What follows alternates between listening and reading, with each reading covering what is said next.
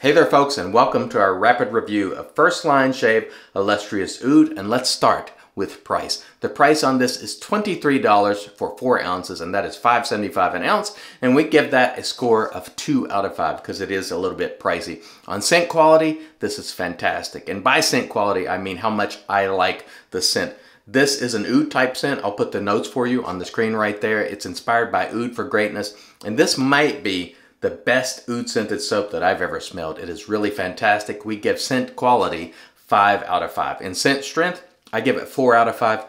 It's medium to medium high, quite good indeed. The next category is ease of use. Ease of use, 4 out of 5. This was a little bit softer than I like to work with, but that will firm up over time and I'll enjoy it more the next time. But overall, easy to use. So we give it 4 out of 5 in ease of use.